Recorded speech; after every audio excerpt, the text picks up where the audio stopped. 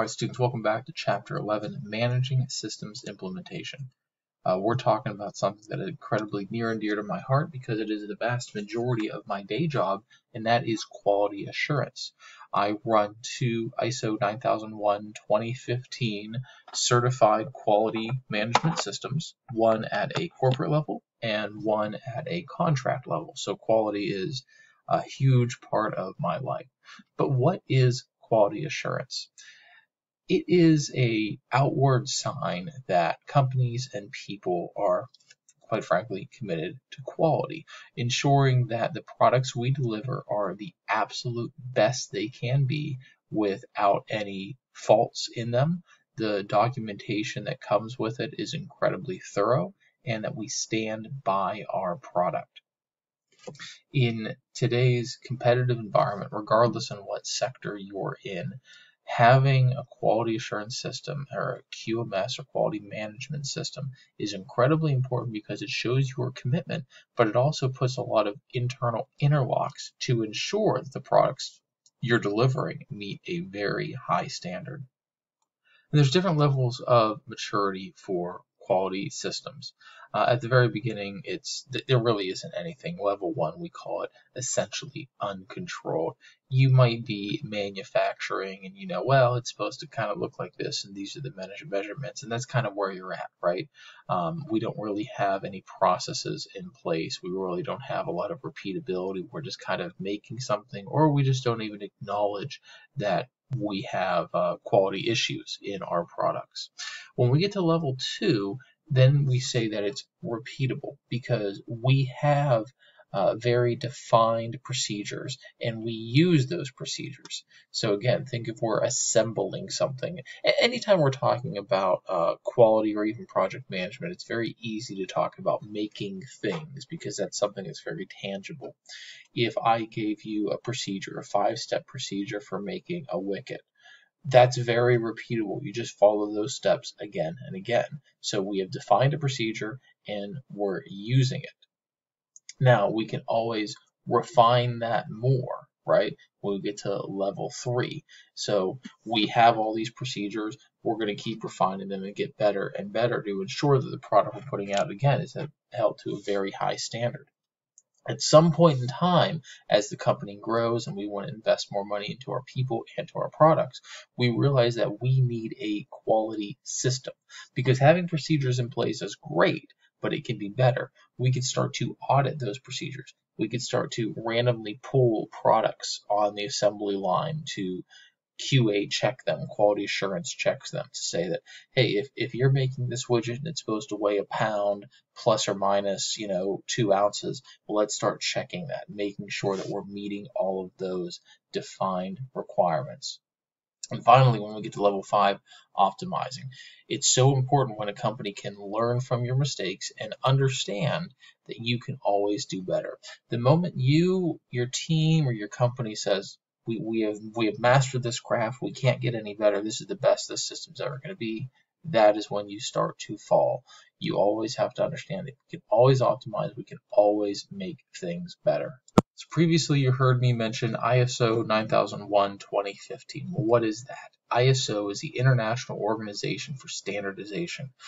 Basically, it's a large body that says certain things will be done this way, and that's how the world's going to do it to ensure that we have repeatability, accountability, and everything else.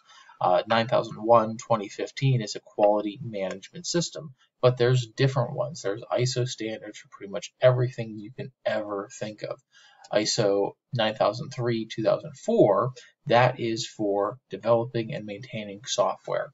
And just so you're aware, the first part of the ISO number, that is the standard. So like ISO 9001, that's a QMS. ISO 9000, that's a lot of definitions that we use in quality systems. The 2004, the 2015, these are dates. That's when that system was ratified, if you will.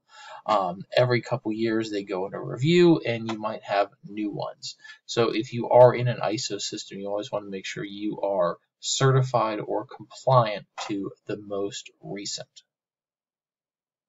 Going hand in hand with quality systems is Agile Development. Agile is a development methodology that is based on quick and nimble development. This is a real buzzword in software development, and quite frankly in leadership management in businesses. Agile was really developed for software, right? To make programming quicker, programming better, and to not short step things, but we can do multiple things at once, right? So a lot of corporate C-suites have seen what we've done in software development, and they have turned around to try to make a better agile company. So we have extreme programming. We see this as XP. A lot of people think Windows XP. It's not. It's extreme programming. So we can use pair programming. We have two programmers working together on the same task. This is the keyword, on the same computer. All right, so I would be actually writing the program, you'd be watching over my shoulder, right?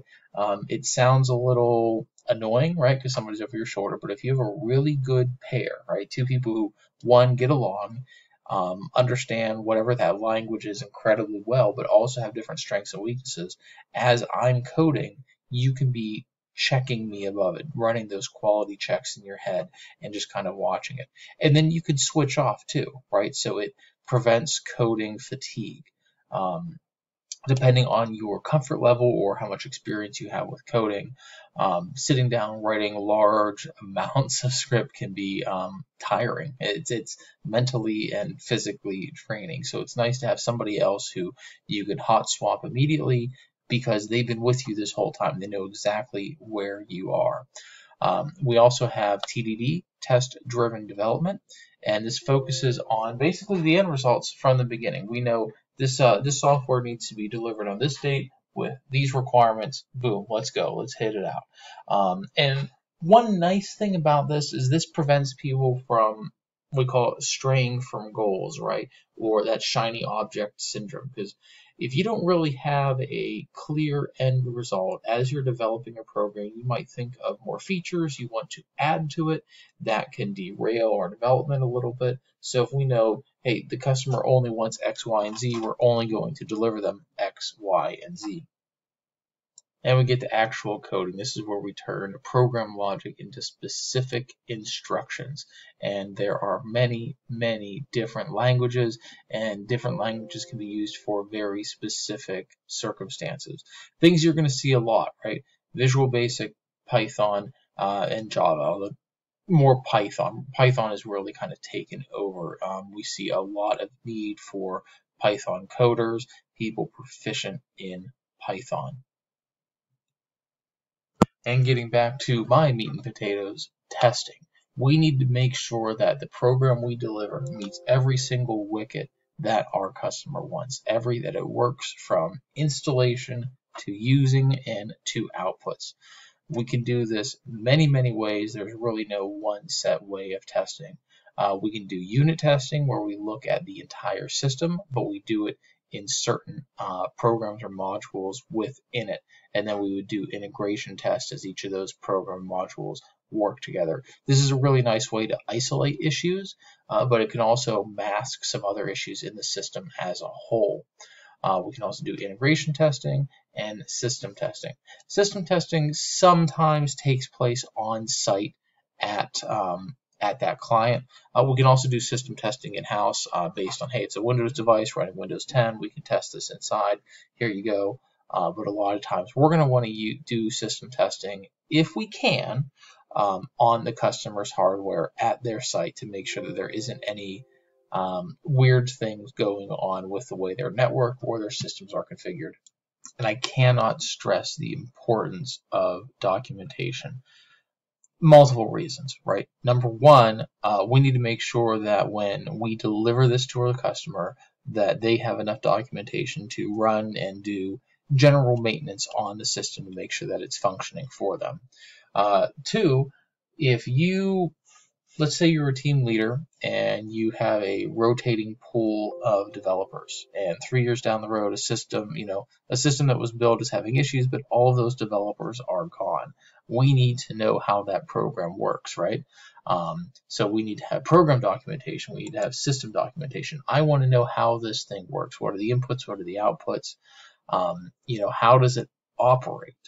That way, because if I don't know how the program works, I have a hard time fixing it. It doesn't mean it's impossible. It just means that there's going to be a lot of time spent going through code, learning how this works. And then the last two are really for the end user. I need to have good user documentation with very clear instructions written at a very low level, so that way users who are using this system, if they have any issues, they can use built-in help tools or printed documentations or anything to do their own troubleshooting before it has to go to a higher echelon. And anymore, a lot of this is provided online. You can have online help programs with forums, with wikis. That way different users can help each other out. We see a lot of this, especially in the Apple community. You know, if you go on some of the Apple forums, there are very thorough, thought out walkthroughs and explanations using programs, hardware, software issues that are just written by fellow users. These are not employees of Apple, they're not engineers, they're not contractors. They're just fellow users who have had this issue before and they want to help the community. So having online documentation can be really, really beneficial for that. All right, so that's going to wrap up this chapter. You guys are doing great work. Keep pushing on. If you have any questions, let me know.